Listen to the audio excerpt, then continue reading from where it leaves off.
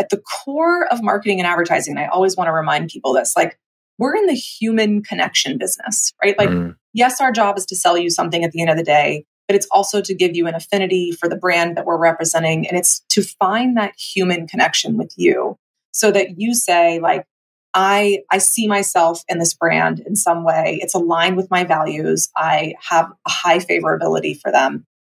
AI is not going to get there, right? Like, that is such a nuanced human, emotional, psychological task.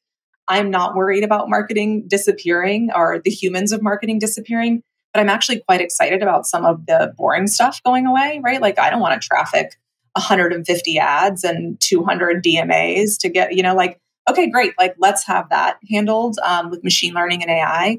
And then let's allow people to do work that, again, like, exercises our giant brains that you can't get anywhere else. And so I think it'll be interesting as it unfolds. I think in the short term, we'll see, people freed up to do work that only people can do, which is exciting, actually, for a lot of people. They'll get rid of some of the monotony and stuff that can be programmed.